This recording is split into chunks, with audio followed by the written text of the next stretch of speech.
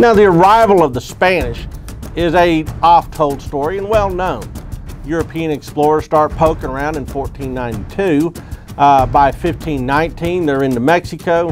By 1521, the entire Aztec civilization has collapsed.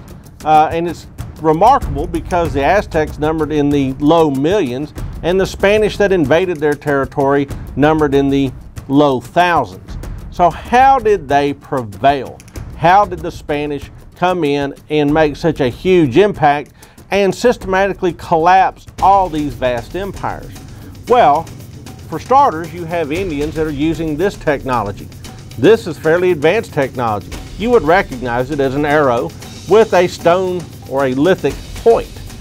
But what the Spanish had was steel. And the steel made short work of this. Pink, bounces right off.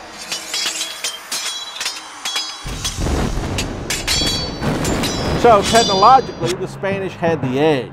Not only that, but they also had millions of auxiliaries that they could draw on.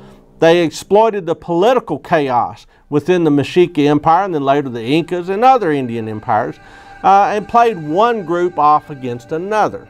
So the people that were out of power, that wanted to be in power, saw the Spanish as a necessary and useful tool for regaining their status.